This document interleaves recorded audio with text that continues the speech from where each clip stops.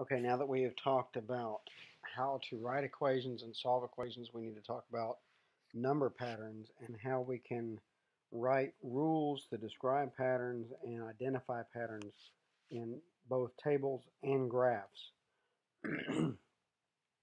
So here's the situation we want to look at here. Marcus wants to buy light up balls for a party. They cost $1 each. The store charges the same shipping fee regardless of how many balls are ordered. So Marcus has to pay for the light up balls and pay a shipping fee. The table shows the cost C for W light up balls. How much will he pay for 12 light up balls? So here's our pattern. We see that if he orders 2 balls, he pays $4. If he orders 4 balls, he pays $6. If he orders 6, he pays 8. If he orders 8, he pays 10. So one thing we can do right away is we can try to extend this one more spot out if we want to. What if we ordered 10? Well, what's the difference between C and W? If you notice, each time the output of the table is 2 more than the input of the table. So we could continue the pattern and see that the next one would be 12.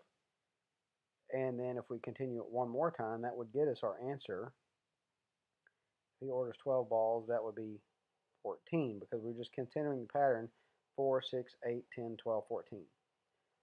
But what we really want to know is what is the relationship between W and C? How can we express that as an equation?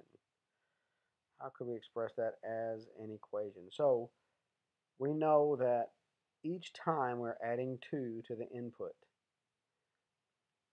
So the output is 2 more than the input. So what operation are we going to do? If it's 2 more, that means we're adding. So C equals W, because that's our input variable, plus 2, because that's how many more the output's going to be. Now, once we know that that's the rule, we can use that rule to solve for the amount that we want. If I know that whatever W is, C is going to be W plus 2, then all I have to do is substitute in the number that I'm looking for, 12 balls plus 2. 12 plus 2 is 14. So the 12 light up balls cost $14. That's the same thing we got when we just filled out the table.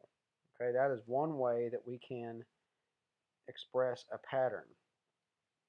Now sometimes we won't see the pattern that way. Sometimes we'll see the pattern this way where it's up and down like this.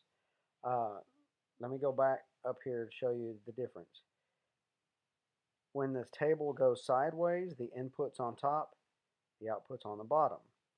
If the table is vertical like this, you're going to see the input on the left and the output on the right. And you're going to see in a moment why that's important.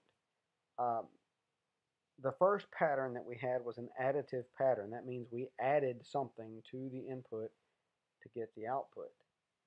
This pattern is a multiplicative pattern, which means we're multiplying something times the input.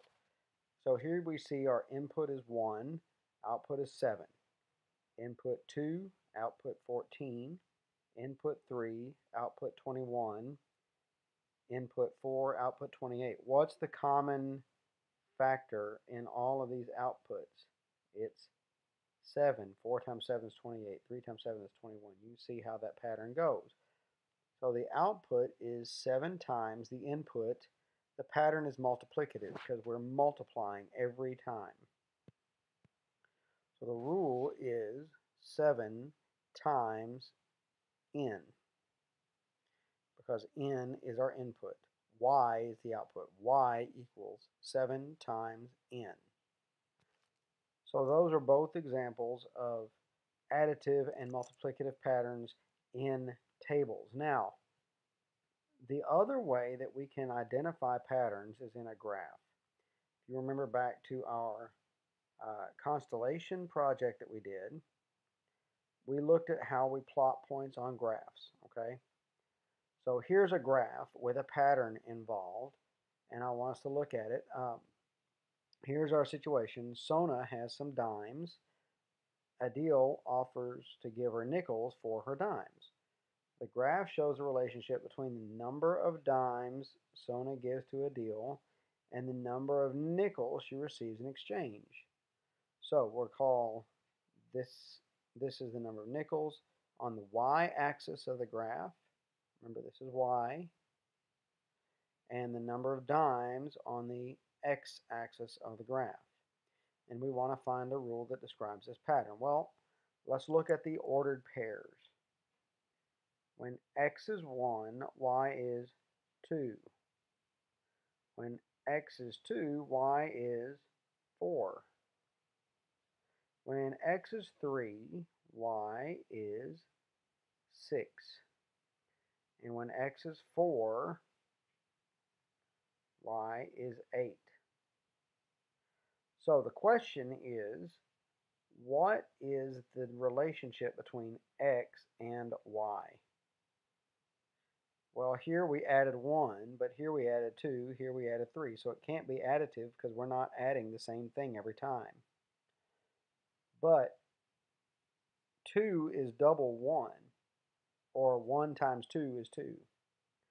2 times 2 is 4, 3 times 2 is 6, 4 times 2 is 8. So we could say that the pattern is a multiplicative pattern, and the pattern is that the output is 2 times the input. So that means that our pattern, if D stands for dimes, the pattern is N equals 2 times D. Now, something else I want you to notice about this. When we look at this multiplicative pattern, look at where this line goes. And imagine that I can draw a straight line. It starts at 0 and goes up.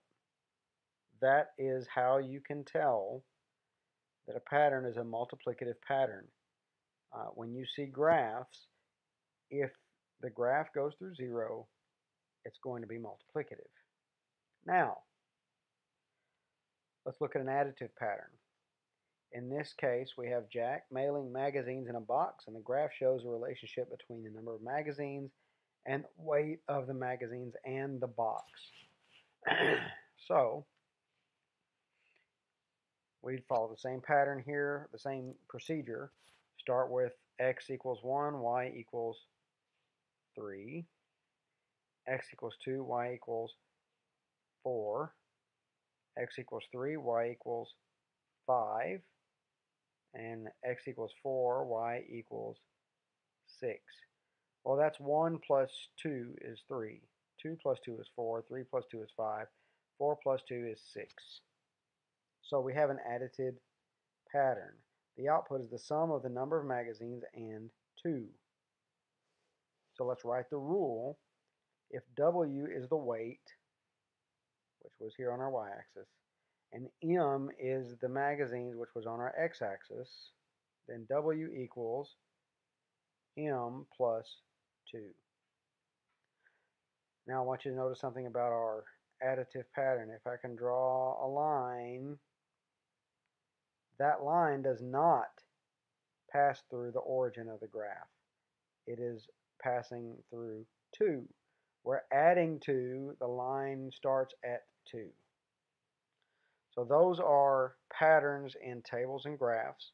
You want to continue your spiral review tonight. We'll work some practice problems on these tomorrow. Y'all have a good evening and good luck on your problems.